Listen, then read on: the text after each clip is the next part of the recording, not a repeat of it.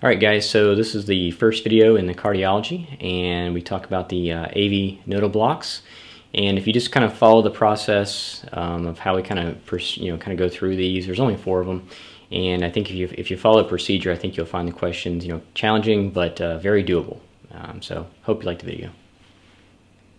Alright guys, so it says a 74-year-old male with a history of prior MI comes to your office for palpitations and lightheadedness. On exam, he has wide pulse pressure and pronounced A waves in his internal jugular vein. An EKG is ordered.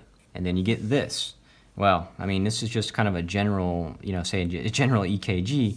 But when you look at your answer choices and you say, oh, I think they're trying to test me on heart blocks, okay? And you got to hope that on the step 1 they kind of at least guide you into something that they're looking at, because just given the kind of the EKG alone, there's so much. It's like you'd have to assess for basically everything and try to match it up to the symptoms. So in this situation, I know they're talking about the AV blocks, okay? And there's 4 basic ones that you have to know. You have the 1st degree heart block, 2nd degree Mobitz type 1, 2nd degree Mobitz type 2, or 3rd degree heart block. And each one has its own characteristics. Now, signs and symptoms of this, it's like what they say up here. There could be dizziness and such, but obviously they're testing your knowledge on how to read a basic EKG, okay? Now, with this, with the EKG, you got to know essentially just some basics. And when it comes to AV blocks, there's only a certain portion of this that we're actually looking at, and it's called the PR interval, okay? So here's just your basic kind of a, the PQRST kind of routine. The P is the P wave, atrial depolarization, okay? Starts here, ends there. Now, from here to here is called the PR interval, and that's what we care about, right? We care about from there to right there, and we care about how long it is, okay? Now, we can label this thing QRST, and so, PQRST, but all we care about when it comes to the Mobitz is from here to here, okay? Now, that length normally, okay, should be 0.2 seconds, or basically one big box. And when I say one big box, I mean from here to here. That's one big box. So the distance normally should be from here to there, or less, right? So from there to there, it's one big box or less. That would be considered normal, okay? So when it comes to a 1st degree heart block, what are they trying to tell us? Well, what they're saying is that it's an increased PR interval, okay? Increased PR interval, and that basically you have the signs and symptoms, increased PR interval, and then you got to understand your treatment is no treatment, okay? Nothing, okay? You're not going to do anything with that guy. A 2nd degree type 1 heart block is that when that PR interval becomes more and more elongated, meaning the distance between these guys, the distance is going to get longer, okay? And then the next one, it's going to be longer before it gets to the next one. It's a longer distance. It's going to be more, and then perhaps even a dropped beat, okay? So it's going to look like this, PRS, then it's going to have a longer one, QRS, and then you might just have a drop beat in there, okay? That's a 2nd degree Mobitz type 1. Now, the treatment for this guy could be either no treatment, okay? And for step 1, they say that's what you should be looking at. Step 2 and 3, you may be looking at atropine if you're symptomatic, okay? Atropine if symptomatic. And I don't know where, that's just kind of what I had written down somewhere along the lines. So in a 2nd degree Mobitz type 2, what you're going to have is, well, wait a second. I have a normal PR interval. And again, all I care about is the space right in there. I have a normal PR interval, which means one big box or less, or 0.2 seconds or less. But eventually, I can have a dropped beat on that. So it's a normal with all of a sudden a dropped beat. That's a 2nd degree Mobitz type 2. Well, what am I going to do with this guy? Well, if I have a drop beat, I don't like that, obviously. So that's going to be my internal pacing, okay? Internal pacing. And then the last one, a third degree heart block, that's where they're not talking. There's no correlation between a P wave, which is my, consider my atrium, no correlation between a P wave and the QRS complex, right? Because normally you should have a P wave and then all of a sudden you should have a QRS complex. You should have a P wave and a QRS complex, atrium and then the ventricles, atrium and then the ventricles, and so on. Well, what you have here is when you see an EKG where there's no association, it could be a P wave and then another P wave, this QRS or QRS, and somewhere the P wave shows up. I mean, there's just no correlation. It's going to be kind of jumbled, right? And so that's going to be a third degree. So back to this question.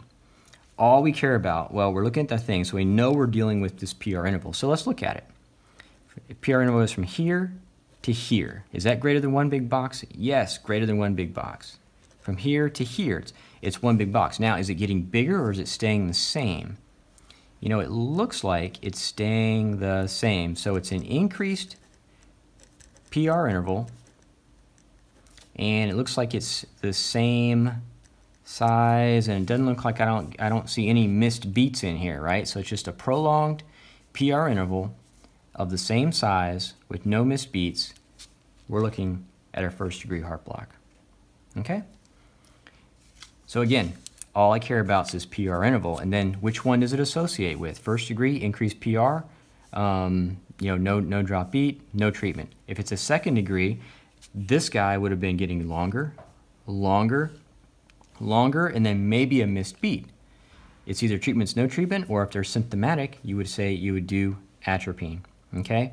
And then if there's a normal PR, normal PR, normal PR, and then all of a sudden a drop beat, you're looking at a second degree Mobitz type 2, where you're going to do internal pacing as a treatment. And then again, third degree, there's no association. So let's look at this one. It says a 74-year-old, well, this is exactly the same. We don't care, right? That's just smoke and mirrors up there. So now we're looking at this. Here's all my answer choices. So again, I'm looking at, well, they're asking about AV heart blocks. It's either type 1, Mobitz type 2, Mobitz type 1, Mobitz type 2, or third degree. I look at my PR interval and I'm like, well, wait a second. Here's my P. They were nice enough to show me the P. So this one's got a P, but my interval's too small. This one has a P wave, very prolonged, but then they're telling me here's a P wave. So it looks like here's my QRS. I got a P wave here, here. Is there any correlation between the P wave and the QRS, right? Here to here, nah. This guy doesn't even have one. Maybe it's this one. The P wave here is almost embedded right after the QRS.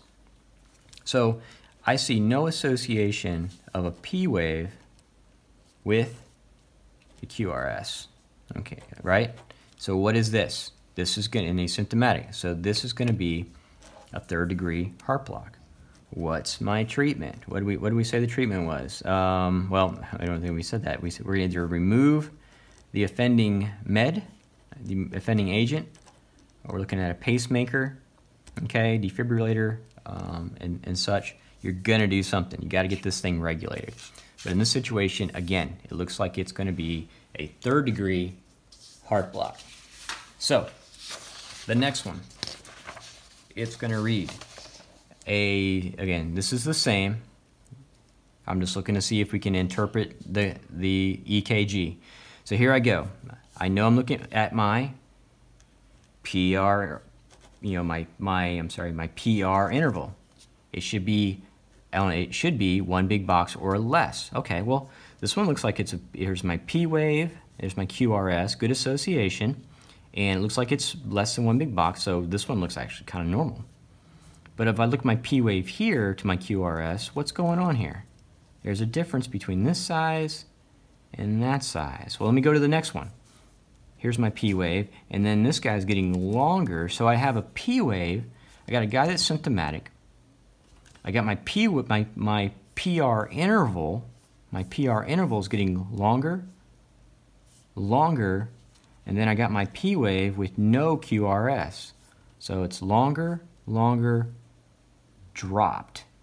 What do we say that one was? When the PR interval is longer, longer, dropped, it's going to be second degree Mobitz type 1 heart block. Okay? Again, a first degree heart block means it's just prolonged, prolonged, prolonged, same size, same size, same size, no drop beat. A second degree says the PR interval gets longer, longer, longer, and eventually could have a drop beat. And then the second degree Mobitz type 2, remember what he says, look, it's normal, normal, normal PR, it's not prolonged, but then somewhere along there there's a drop beat. And then third degree says no association between the P and the Q, the P wave and the QRS. So the last question here is going to read that same deal up here. They're nice enough to tell us QRS was dropped, but let's look at it. There's my P, there's my QRS. This guy looks pretty good, pretty normal. And then that's obviously a T wave. This is my P, and then my QRS is not there. My P, no QRS. So this guy looks like it's a normal size, and then I have it here with the drop beat. So normal, normal, normal, normal, and then it's not prolonged or anything, it's normal PR interval, but I have these drop beats, and we know that by definition is going to be a second degree Mobitz type 2. Okay? So guys, there's only 4 that you really kind of have to figure out here. And if you just stick to the flow and how I would approach this, again, you know, I'm not an expert on this EKG stuff, but if I'm looking at my answer choices, and even if one of them is a Mobitz one, if I know the definition of what it is, I can work backwards and say, okay, I'm just going to look at my PR intervals and tell me, is it the same size? Is it getting prolonged? Same size with the drop, you know, with the drop beat? Or is there no association? And if I just follow that flow chart, I have a good chance at getting these right. And again, guys, what I'm doing is, hopefully this one's online, is I'm just following. I'm going to try to follow the my notes that I did for this, because that's where my questions kind of come from that I have. And right now I'm just doing the AV blocks, and eventually we'll get to all this pacemaker, myocytes, and stuff like that. So hope it was helpful.